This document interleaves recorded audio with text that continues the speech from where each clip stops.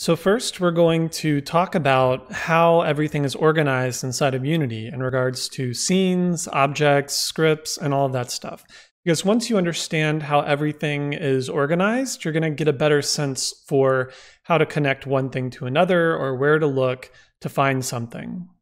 So this is kind of a complex graph that honestly hurts my eyes a little bit, but I thought it would be useful to show you a macro level view of everything.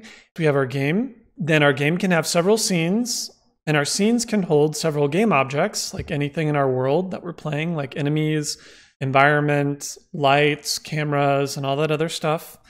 And each of those objects will have components that give it behavior.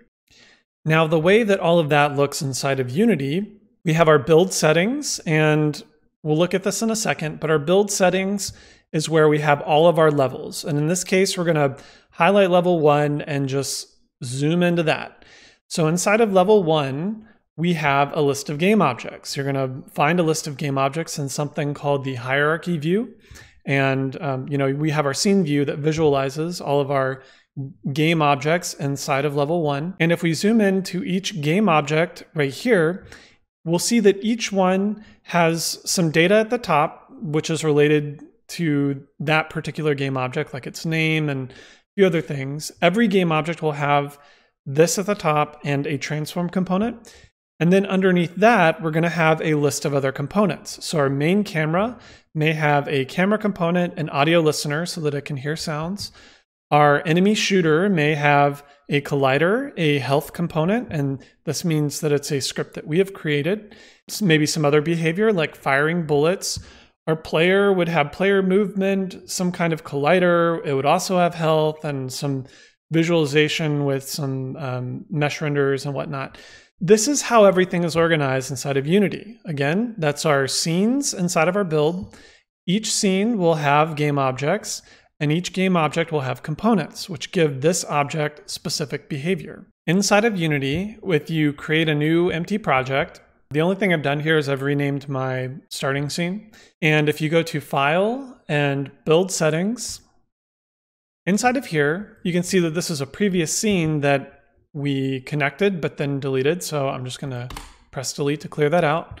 If we want to add a scene to our game build, we just drag and drop. And we could add multiple different scenes if we had them. So it would build out all those scene files into our final build. And each of those scene files would have game objects and data and whatnot inside of them.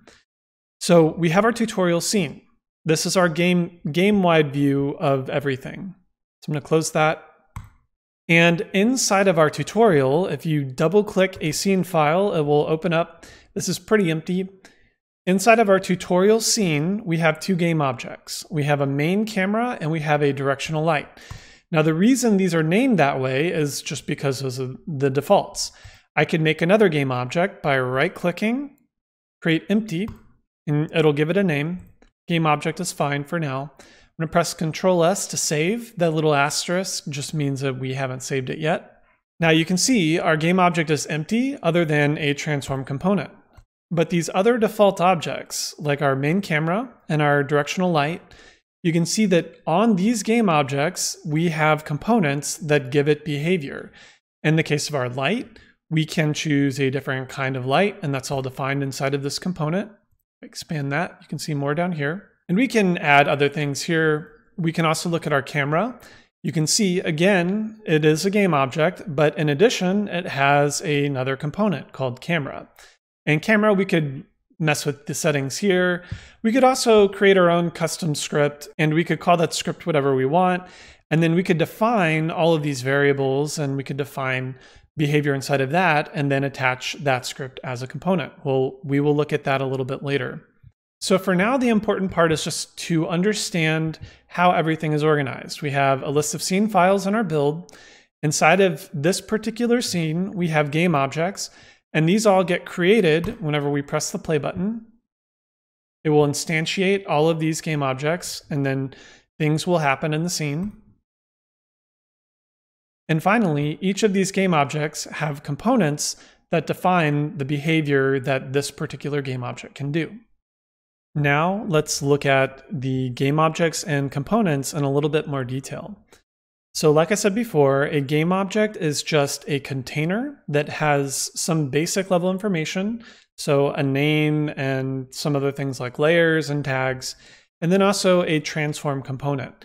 Every game object inside of our scene needs a transform component because it needs a position in the world. So a position, a rotation, and a scale. And the important thing to realize is that with our empty container and our base level information, we can define this game object to do whatever we want by adding more components. Now, to look at another example, maybe we have an enemy shooter game object like we saw inside of the scene. And our enemy shooter can have a transform, maybe a collider, because we need to detect if it collided with the player bullets. It also needs a health because we want it to track its remaining health and maybe take damage or things like that. And then finally, we want it to fire bullets, and we would handle each of these behaviors inside of these scripts. So anything related to the health and tracking health would be here. This is what it would look like inside of the inspector. Anything about firing bullets or maybe its combat behavior could be handled in here, and then we could handle all of that inside of a script. And just making this broad connection between the behavior that we want and then creating a script or component for that, and then defining the details inside of that script. So if we were to zoom in to one of our custom scripts, we might see something like this. And we will look at the scripting side a little bit later. But as a preemptive view, we would have our fire bullets script, and this would also be the class name inside of a Unity mono behavior. And so we'd have our class name. This will define everything related to the fire bullets once we have it attached. And inside of here, we define a damage amount, for example, and then we'd see it pop up inside of the inspector view right here inside of Unity. We could have any number of things that are related to fire bullets. We could add more if we want. And we're isolating that all inside of this component. And then inside of here, we could also have some functions or methods that we could run whenever we need. So we could have a fire for the fire bullets. So we could say firebullets.fire. And we could also detect the player. And then I'm just leaving some comment blocks here to give you examples and pseudocode of what you might add there later on. Not really important about the syntax for now, just important to think about how the concepts are organized and how we can start thinking about this stuff and understanding how it's all connected. So now, just to make the example really clear in regards to what a game object is and what a component is, we're going to take a look at our empty game object that we made before. Again, that was just right-clicking and saying create empty. We made another one. We would have another empty game object. I'm going to select that and delete. Okay, so we have our game object. Let's look at some of the pre-made game objects that Unity gives to us. If we were to right-click up here in the hierarchy and select light and then point light, you'll see it will create a new game object. It will name it. It will give it a transform position, and then it will automatically attach this component called light. Now, here's the interesting thing. The only thing that makes a point light is this light component and then a few configured settings like type, point, whatever. It's really not that different from our game object. See, if we click between the two, it's a different name and it's a new component. What we could do, for example, I'm going to select that and hit delete. If we were to click our game object that we made, I'm going to rename this point light. It's still an empty game object. It just has a new name. We can also say add component, and then you can either search around here or I'm going to type in light and we'll see our light component pop up and we select it. You see, we've now converted our empty game object into a point light just by attaching a new component and then a name just so that it makes sense. But we could really call this whatever we want. We could call it example light. And we could configure this more if I want. I just want to really make the point clear that anytime you make a new sample object inside of Unity, it's really just a different assembly of components. So if we were to make a cube, see how we have our transform, we have our name, but we have all of these components down here. We could make our cube from scratch if we wanted. It's all built from a game object, and we could build it from an empty game object. So let's actually do that real quick, just to show you one more example of this. we have our cube, and we're going to make a new empty game object. We'll call this sample cube. And on our sample cube, we're going to pull that out a little bit. We can see this in the space. If you see me using hotkeys over here, I'm mainly just using QWER to move between the manipulators, and you can move your scene objects around. So our sample cube, use this as a reference. Our cube has a cube mesh filter. Let's try to add that. Component, cube mesh. Let's try mesh filter. Okay, let's compare cube. Now we see that we're missing a mesh here. One cool thing about Unity is if you click this little bullseye thing right here, it will bring up a pull-down window that has any assets related to this empty variable that will pop up and show you inside of your list of assets. We're going to click on cube. Okay, so it's going to give us a cube mesh, just like we have up here. We also need a mesh renderer. So I'm going to click on my sample cube and type in mesh renderer. Okay, so we have a kind of neon pink cube here, and that doesn't look exactly the same, so let's click back. It looks like they're giving it a default material. So our mesh renderer is actually used to visualize the cube inside of our scene. So under materials right here, we can either create a new material and put it in, or we can click this and look for default material.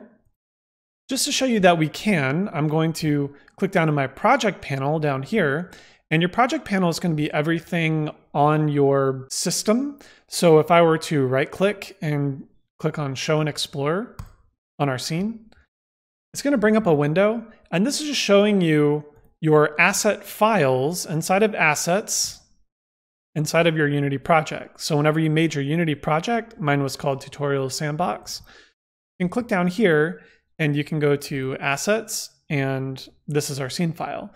You can also see that if we were to right click inside of assets and click on create, click on material, we can give this a name. I like the convention M for material, and we'll just call this sample cube.